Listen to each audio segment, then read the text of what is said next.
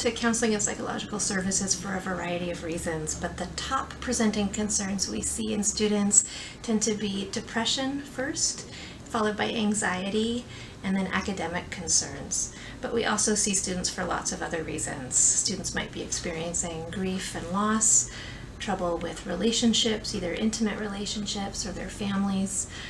Some students might have some concerns about attention or ADHD, or just some general normative identity concerns that are really common for the college-age population. We see anything from adjustment issues, such as transition to campus life.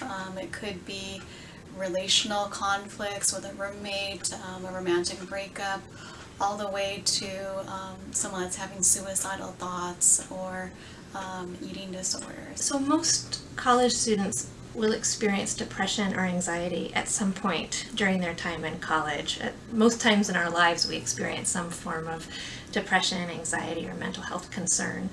In fact, there's statistics that suggest that at some point during our lives up to 40% of us will experience some type of concern, so it's really common. And some common symptoms of depression might be something just like feeling sad more often, having more difficulty focusing or concentrating on schoolwork, trouble attending class on time. Some more serious signs of depression can be if you notice changes in your appetite or your sleep, either suffering from insomnia or sleeping too much. Some other signs of depression can be simply just losing interest in activities you normally found fun and enjoyable.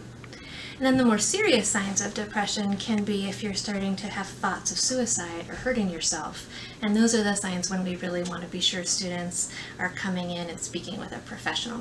You know, whenever you're trying to approach someone that you feel like could use some more support through counseling or just in general needs to talk to someone, I think it's a really good idea to be very specific about your observations that you've been having. And so an example would be, you know, something like, you know, I've noticed that you have not been coming out of your room as much, or whenever we invite you to dinner, you say no, and I've been worried about you lately. Can you tell me what's going on?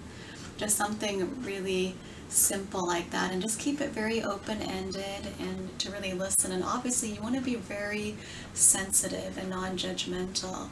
I think that a lot of times people get nervous when they're interacting with someone they're concerned about, and they might actually jump to something like, oh, well, just cheer up, or let's go for a run, you'll feel better after that. And it's important to just sort of be with them and not try to make judgment too quick.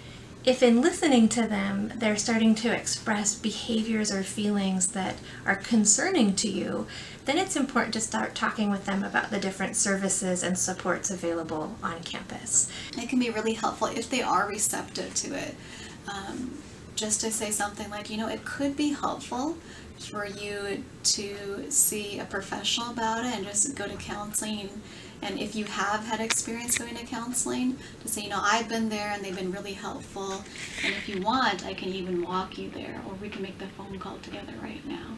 Help and support is available, and the one option could be encouraging them to call the counseling office. So counseling and psychological services is very easy to get in and speak with somebody. You simply call our number and schedule an appointment to speak with a counselor. But you can definitely help save a life just by asking and helping them get connected to resources.